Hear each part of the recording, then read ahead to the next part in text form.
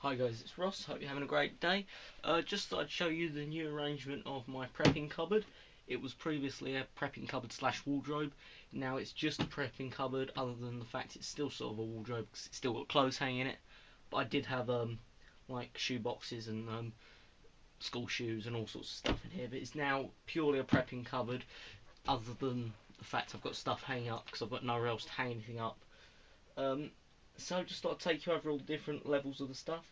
I've got the majority of my food supplies in this cupboard now. Previously it was in boxes up here, in Tupperware boxes, like these plastic tote type box things up here. But now I've decided to take, because most of it was rice or pasta, all of the rice is now on this shelf, and this shelf's going to be pretty much purely for rice. But let's start with the first shelf, and I'll just tell you what I've got there.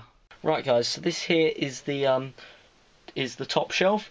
Now, my first aid kit was previously in a drawer just down there. It's now located in this blue tote here. So let's work from the back forward. Right, so I've got a tilly lamp back here. I would have rather had a green one, but they only had them in red or yellow. I decided to go with red because I prefer red to yellow. No other reason really. These are just empty boxes. I'm sure I'll find a use for this plastic Halloween tin thing. Sorry, just adjusting the camera a bit. This here in the green box is my power cut kit. Instant grab sort of things if there was a power cut. I've got candles that are in jars with sand in the bottom, so that's sort of a bit of fire protection. I've got loads of these 10 boxes of matches. I think I've got something like 12 of them in there. Actually, I did have 12. Loads of them are open, where I've used a box of matches for fire lighting and stuff. And then open another one of these boxes to get another one. So I've probably got about 50 of these just sitting around in the bottom. Torches. Got this Cree light. And I've got this one as well. This is like a multiple flashy thing, head torch. And I've got these fire lighters. Now I'm going to do a review on these at some point. Apparently they're eco-friendly, but they've got paraffin in them, so I don't quite understand how that works. They're sort of wax covered, so they're moisture proof. And you kind of snap these off. And then you've got a individual fire lighting thing. Also in this box I've got some batteries. I haven't got that many batteries. That's definitely one of the weaknesses in my preps. I need to get some more batteries. Oh yeah, and I've also got some of these cheap Bic type lighters. They're useful for lighting. Right, now around here at the back I have got the first aid slash hygiene type box. I'm not going to get that all out, that's for another video. I've got all sorts of stuff. I've got these FFP3 dust masks. I've got some surgical masks right down there in the bottom. I've got just some random assorted pills. I've got boxes of pills. I've got ibuprofen gel, which has just fallen out of the packet. Shampoo, Vicks Vapor Rub, shower gel, all sorts of stuff in there. The only thing that I haven't really got in there that I have got sort of hygiene wise in other parts of the house is I've got a tiny bit of toilet paper. I either need to get more toilet paper, or someone told me, I can't remember who it was, but it was in my last video about the shit hit the fan toilet, about newspaper, magazine sort of paper. If you ruffle it in your hands, after a while it becomes really soft and makes really great toilet paper. So thanks to whoever said that. I've got some bleach on top of this cupboard. It's in a waterproof container. The only thing I'm worried about is if that bursts, it's going to ruin all these clothes here, and it's going to ruin all of my supplies and all of my food. So I think I'm going to have to find a new location for that one. So this is level 2, nothing particularly interesting. Just got these bags of rice in here. I have £70 of rice back here, which if you're in the European Communist Union, that would be 31 kilograms, I believe. This is just an empty thing. I'm going to get some of those powdered soup mixes so you can use for sauce on the rice. And down here are my canned goods. Baked beans, I'm not going to count how many this time, it's just getting stupid. Baked beans, rice pudding, chopped tomatoes, potatoes, peanut butter, chilli. Now I did learn, I can't remember if I told this before, I did have 2 cans of this. I tried one out and I learned that it didn't really agree with me.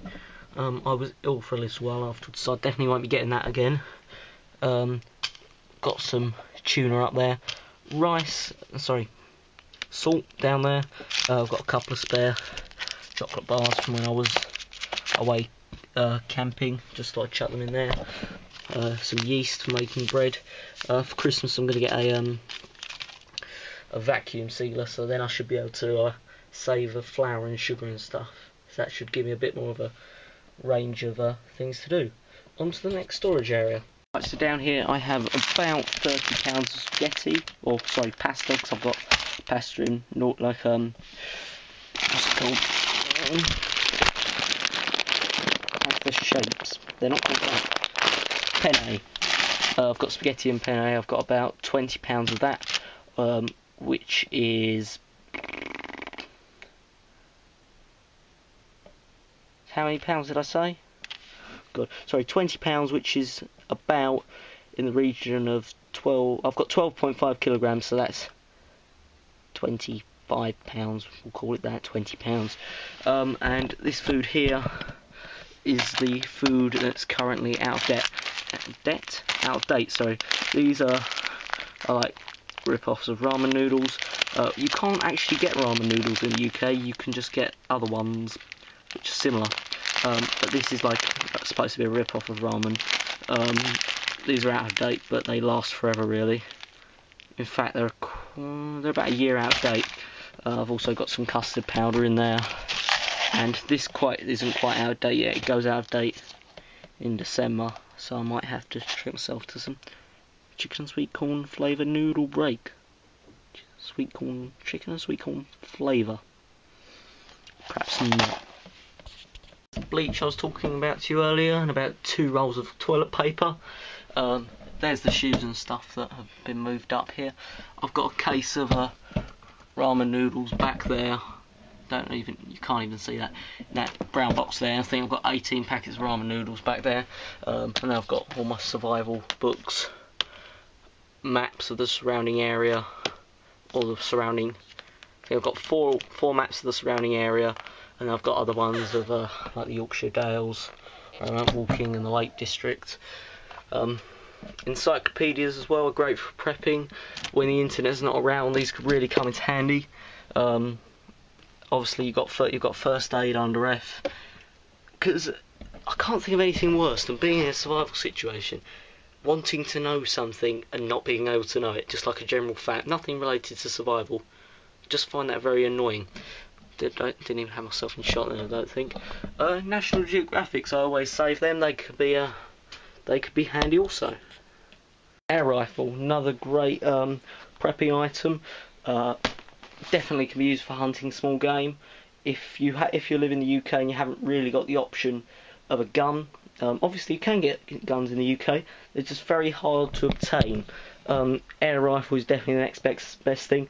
To be honest, if someone's shooting at you with an air rifle, you're going to go away.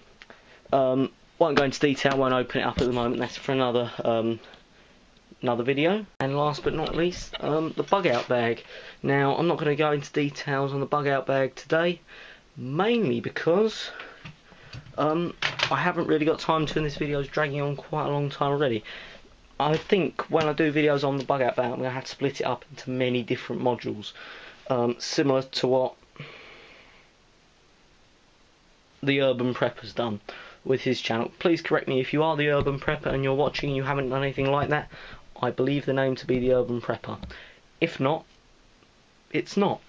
Now, basically, I've been on YouTube for about 2 years now. Not on this channel. I've been on this channel for just over a year now, and I was on the channel previous channel for sort of 8 months. So I've been on YouTube 2 years now. The first channel was completely a sort of a survival type channel. Now I've completely neglected to even talk about the bug out bag. Mainly I've made about 12 videos on it, and I just can't seem to. It just doesn't seem to be working. So I think I'm going to have to do like a modular type thing. So thanks for watching. I hope I haven't bored you too much. If you found this video interesting, please subscribe. And if you like my channel, please share the channel with your friends. If you could do a shout out, that would be great. I'd love to say, if you do a shout out, I could do a shout out for you. I don't know how many shout outs there's going to be. But if you do a shout out on your channel, just tell me and I'll give you a shout out. I don't want to do one of these stupid shout out things. But yeah, if you give me a shout out, I'll give you a mention on my next video. So thanks for watching, and I'll see you later. Bye.